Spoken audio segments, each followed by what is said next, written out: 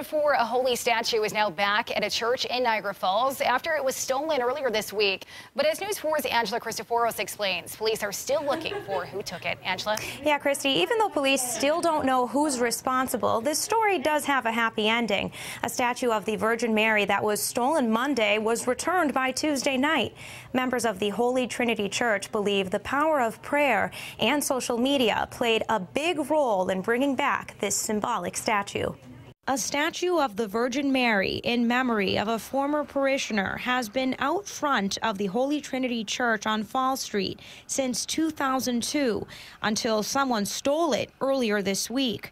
Marge Domagalski was driving home from work Monday afternoon when she realized it was missing. Just heartbroken. It's why do it? Why take it? You don't need to. She says whoever took the statue had to work really hard to remove it. It was secured by cement and glue, so it was absolutely hankered down. She posted about the theft on social media, and the next day, the holy statue was found and returned to the church. Really did not expect it to blow up like it did, over 9,000 shares. One of the people that had posted on the Facebook page had said, you know, please return anonymously or leave it in a place that it could be found, and that's exactly what happened. Niagara Falls police say the statue was found on Fall Street Tuesday night.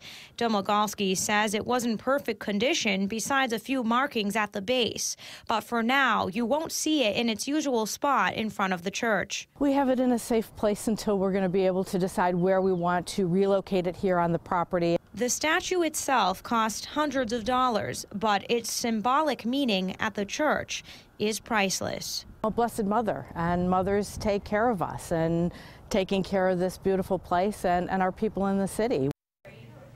Domagalski says the church is considering starting a fundraiser to get additional cameras installed and to help resecure the Virgin Mary statue. Live in the newsroom, Angela Cristoforos, News 4 at 4.